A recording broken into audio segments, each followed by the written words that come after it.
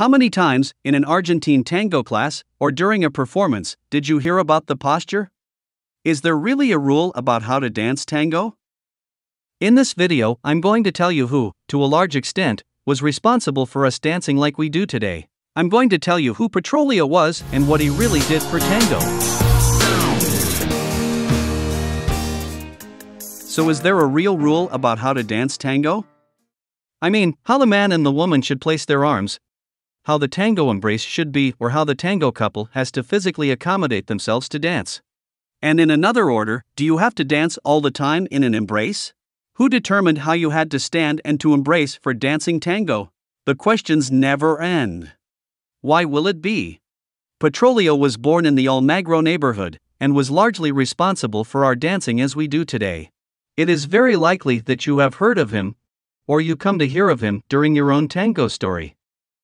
In fact, he left us a lot of documentation, from the mid-1940s and beyond. There is much to say about this master dancer from Milonguero, and we already know that you can't cover everything. But if you would like to contribute a piece of information that seems important to you, and that I do not mention in this culture space, mention it to me here, in the comments. You can also give me the name of your favorite dancer, or your favorite dancer. Maybe tomorrow I'll make a video about all of them. And, if you want to continue supporting me, don't forget to subscribe to this channel, so you encourage me to share more information. Well, now yes, my name is Gustavo Benzakri Sabah, and let's start now. Summarizing the life of a man, of any man, is an almost impossible task. But let's start by saying that the man we are talking about today was named Carlos Alberto Estevez, presumably the son of Spanish immigrants. The nickname Petróleo, oil, would come over the years. In his own words, in an interview made by the journalist Sergio Criscolo, and for the magazine La Mega in May 1992, the teacher said, "They gave me Petróleo because I drank a lot of wine. I was a drunkard. I've been drinking soda for some time, but it's worse, it rusts." It was true. He liked red wine, cheap wine, which was so dark that it was compared to the color of black gold. But let's go beyond this. Petróleo was born on September 29, 1911, in the Almagro neighborhood, but grew up in Villa Devoto, a beautiful neighborhood of low houses, with diagonals and boulevards. Then a unique design in Buenos Aires. But when he was 17 years old, in 1928, an encounter occurred that would change his life. He met Negro Navarro. Who was? El Negro Navarro was a dancer who went to Paris in 1910 and who perfected it in the art of dance. By then, many dancers were trying their luck in Paris and other European cities. Let us remember that was a time of splendor for the people of Buenos Aires. So much so that in France the phrase was coined, rich, as in Argentine. Let us also bear in mind that saying, black, in Argentine culture, does not refer specifically to a skin color or an African origin, but, for example, to the color of the eyes, or the color of the hair. Just as they called Carlos Gardel El Morocco de la Basto, and the word Morocco did not refer to his skin color. Well, the truth is that, as we said, Negro Navarro perfected Carlitos Estévez in tango dancing. But in 1930, another event was to occur that would change his life much more. In a milonga he would meet Esperanza Diaz, a young dancer with whom he would form a partner in dance and in life. It seems that everything was already in place for Petróleo to show off what he learned with Navarro. So, after many practices with his girlfriend, he made his debut at the Rosa de Abril Club in the Devoto neighborhood. Needless to say, how much the boy enjoyed the taste of the applause, did he? Be that as it may, that was the first of many performances. Although he never recognized himself as a professional.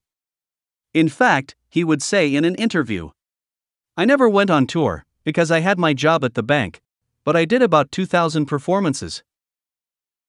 Yes, he worked in the bank, drank, danced, and other passions began to awaken in him.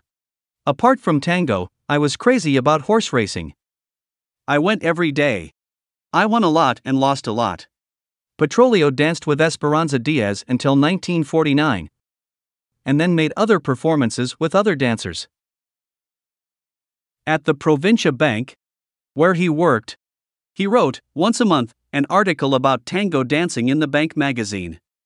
In one of his works, he said that until 1930, the breasts supported each other, and space was left between the legs and feet to make arabesques and ornaments. But after the 1930s, he established a concept of ballroom dancing that several dancers still respect. A resounding change in posture to dance as a couple. Straight bodies. Faces facing the same side. Shoulders horizontal to the floor.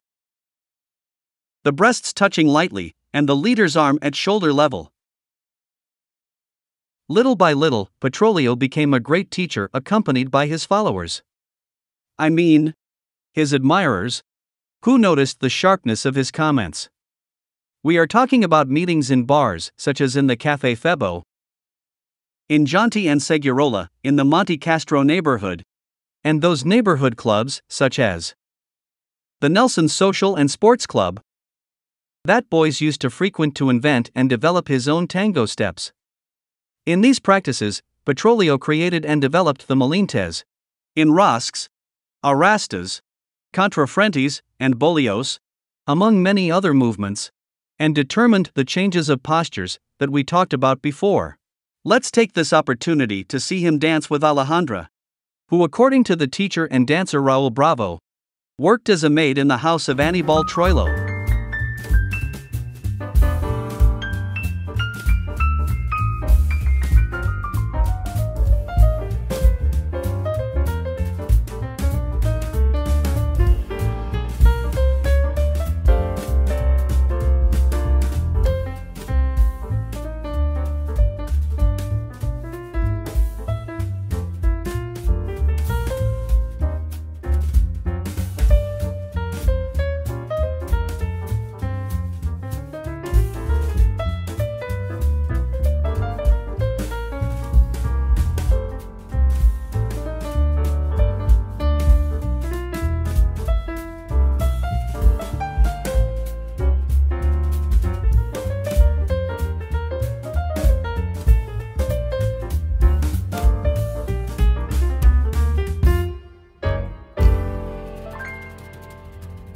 Petróleo left several written texts, which can be found on the internet, and is like having a record of the history of dance and history of the dancers, even attributed to himself, having separated sex from dance.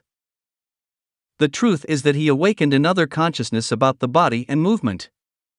Once, Petróleo said, "My dream was always to dance better than everyone. And I saw many figures, I transformed the tango, but I should have done more. I lacked inspiration to create true tango. Today I would do it differently. As each tango lasts 3 minutes, I would divide it into a prologue, development, and epilogue." In 1993, due to his career, for his incredible contribution to tango dance, the historic organizer Oscar Héctor Malagrino, better known as Oscar Héctor, decided to honor him on his birthday. And with the presence of several friends, September 29th was determined as the Day of the Milonguero. Quería poner el Día del Milonguero para que todos los porteños todos los años lo puedan festejar en todas sus milongas respectivas. No solamente yo. Que quiere el Día del Milonguero. Cuando quise buscar la fecha, ahí conversando con José en una de las prácticas de tango que los días jueves, digo, José, ¿qué día podemos hacer el Día del Milonguero? ¿Qué fecha podemos buscar un motivo sobre algún bailarín? Y él no dudó en ningún momento de decir, tiene que ser a partir de la fecha que lo festejemos en Negroias, el día que nació Petróleo. Cumplió años el pasado 29 de septiembre. Entonces, por José, el día que puse milonguero, por inquietud y por la admiración que tiene Petróleo, además merecida, indiscutible, cuando los bailarines de tangos, que bailan bien, enseñan y hacen exhibición y coreografía, hablan bien de un colega, no dudemos en absoluto de que dice la verdad. Y yo ni averiguo, porque todavía a uno le falta mucho que aprender en lo que respecta al baile, aunque parezca mentira, siempre aprendemos algo nuevo. La danza es interminable, por ese motivo gusta tanto. Así que agradecemos a José que hayas elegido vos la fecha del Día del Milonguero por el nacimiento de Petróleo. El aplauso también para José. Considero que fue uno de los mejores maestros que hubo en el tango y que realmente hoy se está bailando el tango que él creó. En el año 40 era el único que hacía giro, boleo, traspié, arrastre. Es lo que están bailando hoy. No hay otra cosa. La verdad que es esa. Entonces por eso considero que se merece el día del milonguero, el día que nació Carlos Estévez Petróleo. Todos los 29 de septiembre va a ser en Buenos Aires el día del milonguero.